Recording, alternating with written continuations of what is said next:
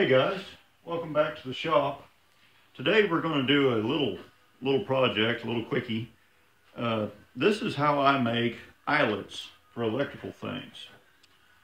This particular thing is for 12 volts DC. It works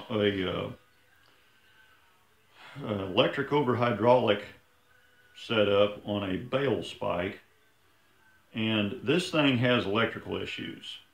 It was not getting sufficient voltage back to the control solenoid to actually engage the solenoid that reversed the fluid flow through the valving system. So what I'm doing here, this is 12 gauge SJ cord. Ignore the color code because the color code doesn't matter. This is DC control circuitry and they make up their own colors. I'm just copying what was there.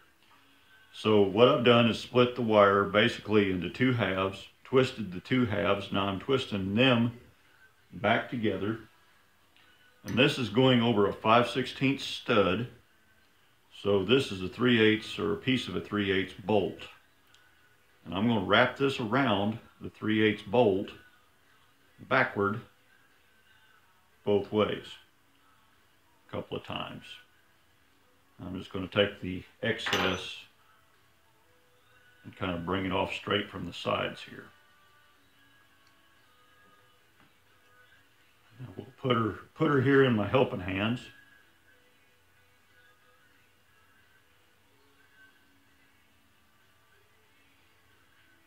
There we go. That's laying good and flat.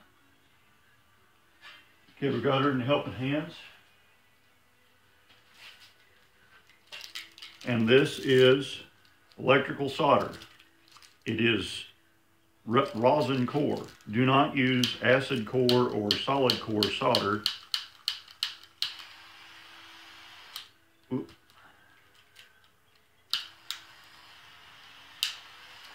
Do not use acid core or solid core solder to do anything electrical.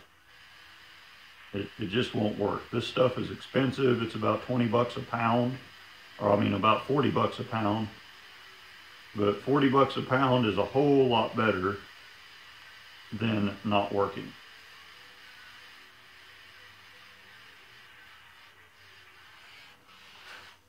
Whoop.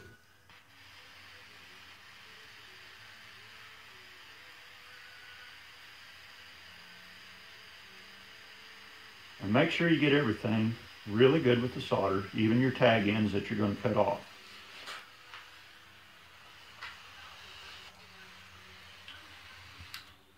Now we're going to let that cool for a minute.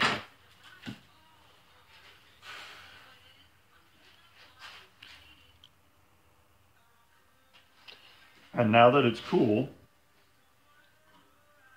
get my helping hands out of the way, I'm just going to take some end nippers.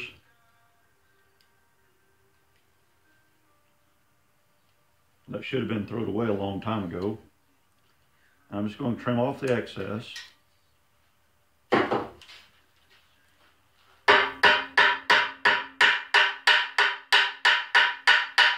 Flatten her out.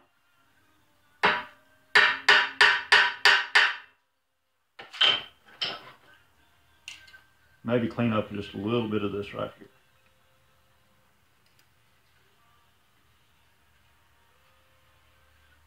There we go. Okay, this is going to last as long or longer than any other crimp connection will ever last. And this is not going to do like a crimp connection and draw moisture and corrode at the connection. That was the whole problem with this project. The whole reason it broke down on the old boy that owns it was it had drawn moisture in about 500 crimp connections on it, and I was only getting about 4 volts up to the control solenoid. It would make the relay work, but it would not move the solenoid plunger back and forth. So the bell spike would only go one direction. So that's my little tip. This will eventually break. It'll break off right in here somewhere. That's okay. It's going to take it years to do that. It's going to take it months to corrode. So there you go. Hope this helps somebody. Please remember, like, subscribe, share. Tell everybody you know. Y'all have a good one. Drive safe.